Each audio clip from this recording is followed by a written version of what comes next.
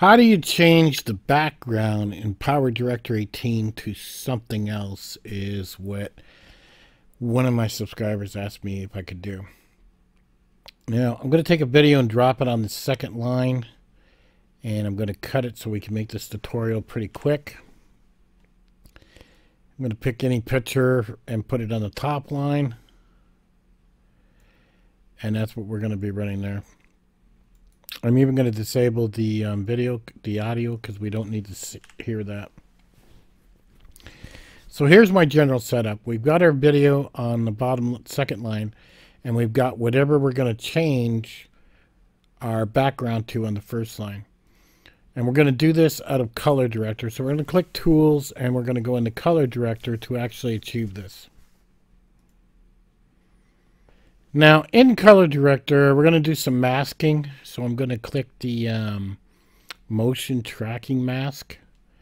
And this is where you set your size. And I'm going to basically color myself in to get a mask around me.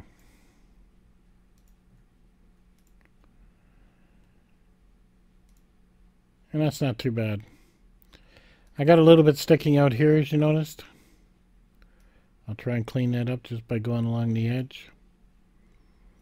And then I'll click my brush back on.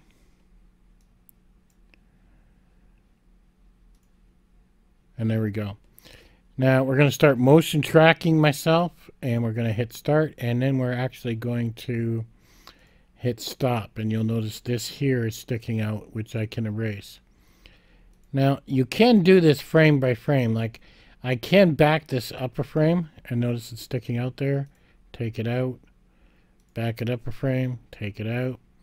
And basically what this is doing is putting keyframes in. That's what it's doing. And you can do this over and over and get it all out to make it really smooth. But I'm not going to do that through this. This is just an idea. You can go frame by frame. And I want to get to the end here so I can show you what I've done if it doesn't look too bad. I'll stop there. Clean that up a little bit. And go ahead again. Last part of my head. And like I said, you can click the less than greater than here. You see that? And we can back it up and do frame by frame and clean that mess up. Make it look a little prettier. Continue on.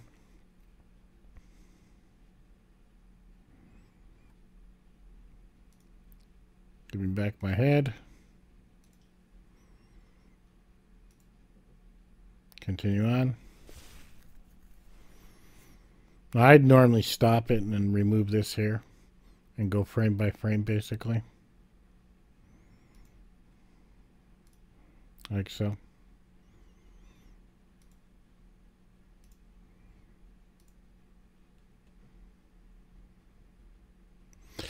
Now, once we get myself all tracked in and we've got the mask around me,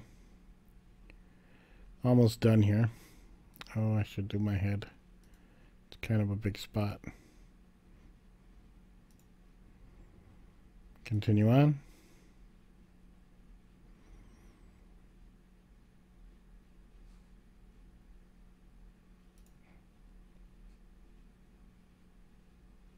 And there we go, we're all done.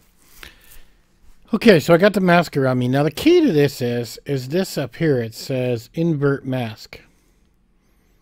And now everything outside of me has been inverted. Now, a lot of people, normally what they'll do is they'll crank the exposure down, crank the brightness down, and crank the contrast up. That's normally what everybody does. And then they'll go into the green screen section of PowerDirector and they'll hit it. But I've got black in my jacket. That's actually going to disappear. And what a lot of guys will do too is they'll come down here. Okay, and we'll go for color replacement. And we'll select the black. So now we got black as color replacement. Then they'll select here. And they'll hit the green screen. Notice what happened. What a mess. So I'm going to go back up. And I'm going to show you what I do. We're going to set all this back so it's all back to normal. Okay. I'm going to go down here where this thing was used, and I'm going to turn it off. So this is what we got. Now what I'm trying to do is get this background to be as green as possible. So I'm going to bring this down, and I'm going to work with my RGB channel here. And you'll see how that's changing there. So I'm going to move it there, and then I'm going to bring it down to where my green is here. And what happens if I go right? We got purple, let's go left. We got some green, let's go left. We got major green, much better. Again, here maybe I'll take the blue and go right a little bit. That's a little bit better. We took some of that out. So maybe if we come up and we do the red to the right too, it didn't do a whole lot of changing. Now, we've got a green line here. I'm going to take this and move this all the way up here if I can. As far as I can. And that got me a lot of green. See that? That's awesome. And we could probably play with these a little bit. That didn't do a whole lot. Come back. Now, if you mess up when you're playing with these and you don't like what it's doing, I kind of like that. Just click the arrow. And I can say don't show this again so I don't keep seeing this box. So I could take the green, crank it. And that give me like a blue, but I still got some little whites here. I wonder if I can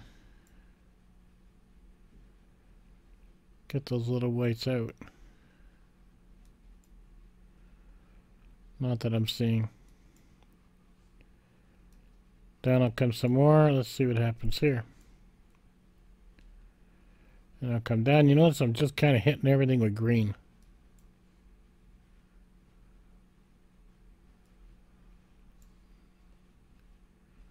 Now, I imagine I could use this now and go for the white. And that got me more green in there with the color replacement. I'm going to leave it there, and I'm going to go back to PowerDirector. But you'll see I didn't mess with the exposure brightness or anything in here because when I do, for some reason, PowerDirector 18, it doesn't do what I want it to do. I actually came down here and started messing with my graphs to get myself a green color the best I can. Okay, so let's go back.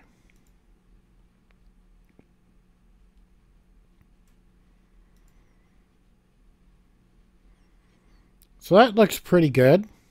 Now we make sure we've got it highlighted, and we could go into the pip designer now, or we can double click it to go into the pip designer. And here we are loaded up. We're going to turn on the Chroma Key. We're going to eyedropper it. And that doesn't look too bad. We got some green here though. Maybe I could add a new key and maybe I could get that one. Not bad.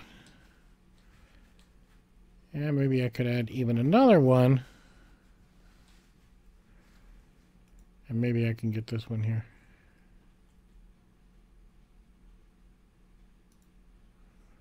That's better.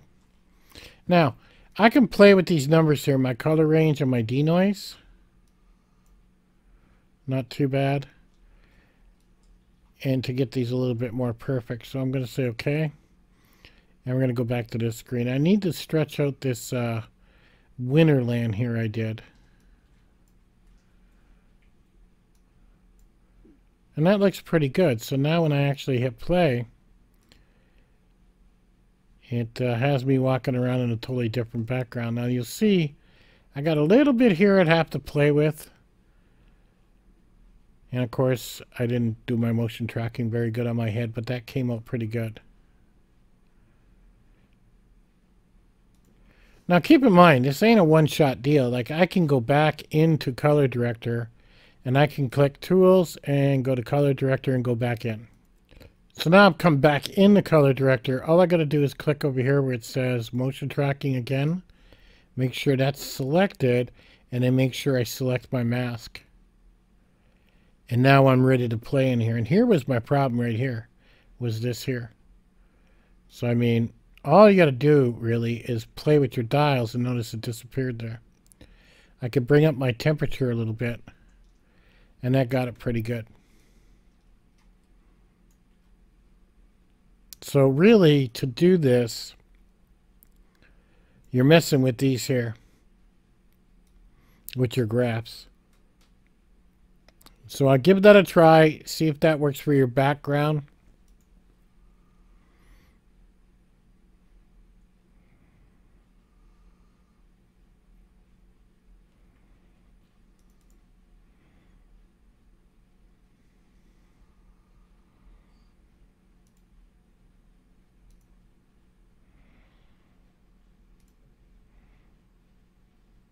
Got a little bit of green on the top right, see that there?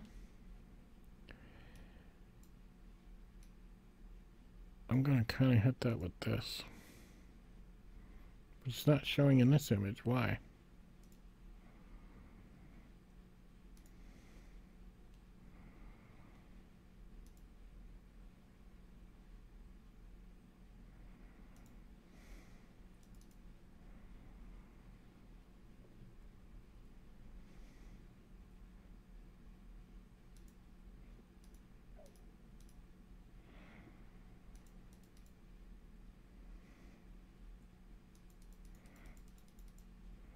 Did I get it? Yeah, I got it there. I just had to bring my tolerance up a little bit. So if my motion tracking would have been a little bit better, that would have been dead on. So if you want to change the background on your actual videos, then play with the meters when you get inside ColorDirector more so than anything else to get everything lined up. Let me know if that works out for you. Catch you on the next one.